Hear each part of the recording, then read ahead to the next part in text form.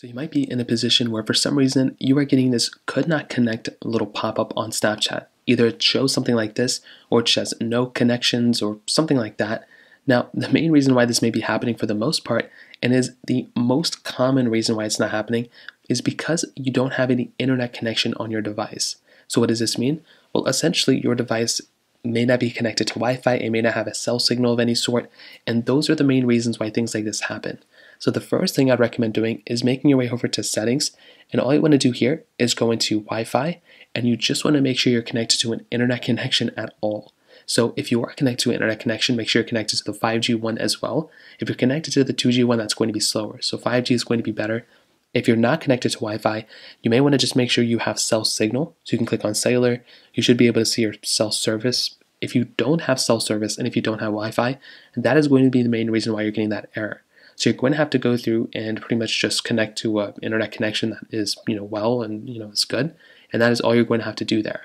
Now, if you are connected and you're still getting that error, the next thing you want to do is make your way over to your app store just like this, and you want to go and click on search. Now, when you click on search, you're going to get into this little prompt. You want to go and click up here, and all you want to do is just search up Snapchat. So go and search up Snapchat just like this, and all you want to do here is go and click on Snapchat, and you'll be able to see this open button. All you want to do is go ahead and click update if you have a little update button there, and that may end up fixing the situation as well. Now, if none of these things are working, those are the two main ways to go and fix this problem. If none of those things worked and you know you're typing in the right username and password, the only other thing you can do for the most part is just wait this problem out. Now, what I mean by that is Snapchat, just like every other application, has servers in the background. So TikTok can be down, Instagram can be down, you probably heard of that, and Snapchat can be down as well.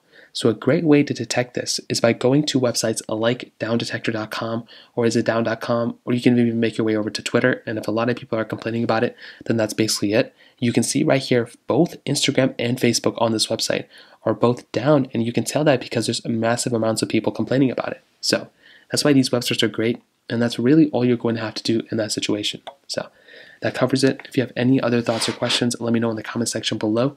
Hit the like button, that would mean so much, but definitely hit that subscribe button. More importantly than everything else, I love every single one of you guys. Hopefully I'll catch you guys in the next video.